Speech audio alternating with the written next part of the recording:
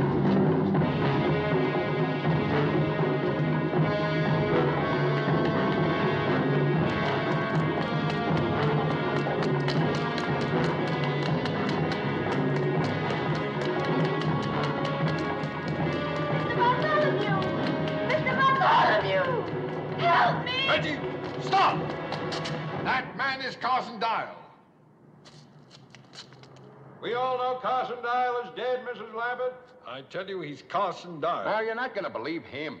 Just bring those stamps over here. He's trying to trick you again. Tex recognized him. That's why he wrote Dial. If you take him those stamps, he'll kill you, too. Mrs. Labbit, if I'm who he says I am, what's preventing me from killing you right now? Because he'd have to come out to get the stamps.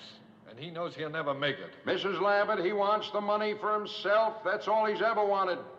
He's with the CIA. I saw him at the embassy. I tell you, he's Carson Dial. That's right, Mrs. Lappet. That's right. I'm a dead man. Look at me. Oh, I don't know who anybody is. Reggie, I beg you. Just trust me once more. Why should I? I can't think of a reason in the world why you should.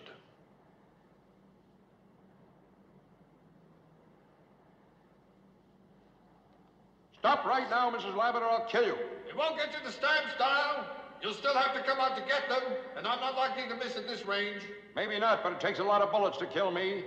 They left me there with 5 of them in my legs and my stomach. Mrs. Labbit, they knew I was still alive, but they left me there. I spent 10 months in a German prison camp with nothing to stop the pain. They left me there. Mrs. Labbit, they deserved to die. But I had nothing to do with it. You got the money now. It belongs to me.